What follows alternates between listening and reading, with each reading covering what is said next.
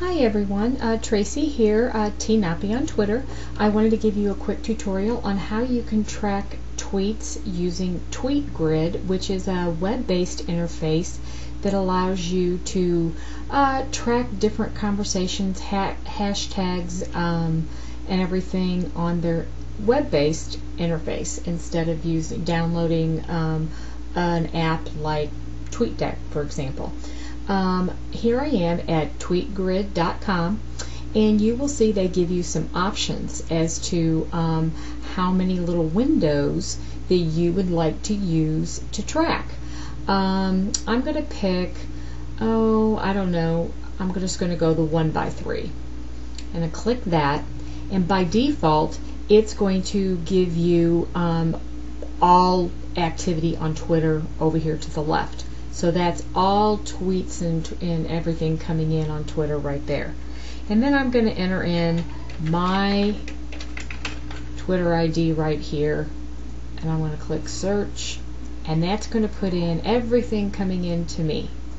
And then if I want to, I'm going to put in a hashtag over here, top conservatives on Twitter. I can put that over there and put that over there, and that's going to put all the tweets coming in that have that particular hashtag in it. Now if you remember when back on the first page, you could have several different windows. You could enter in any hashtag you want. If I wanted to take out this Twitter activity and put in another hashtag, a keyword phrase or anything, I can come here and track those conversations from this web interface.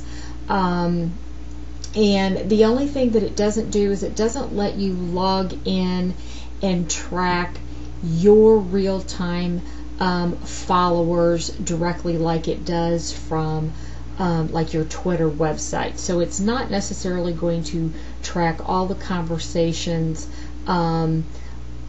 of your followers and your tweet stream directly. It's only going to follow all of those coming in directly, either to everything on Twitter or those directly to you, because it's not allowing you to log into your Twitter account, but it is going to allow you to get all your replies, and it's going to allow you to search by, hashtags or search parameters or anything like that.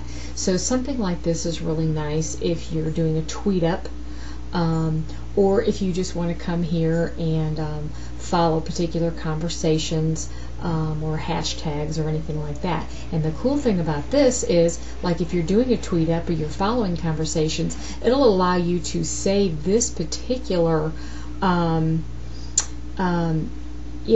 setup, like my, with, just as I have it here, you can create a shortened URL for this, and I could even tweet this just like this, and it's going to send it just as I have it to my tweet stream, so that others would be able to come to this page and see this exact page as I have it set up, which is really awesome if you're going to do a tweet up and you want other people to come and follow the conversation just as you have it set up with all your various windows and all that sort of thing. So kind of handy if you're following different groups or conversations or anything like that. So just another way for you to track conversations on Twitter, kind of help keep it organized a little bit, and just something interesting that perhaps you didn't know.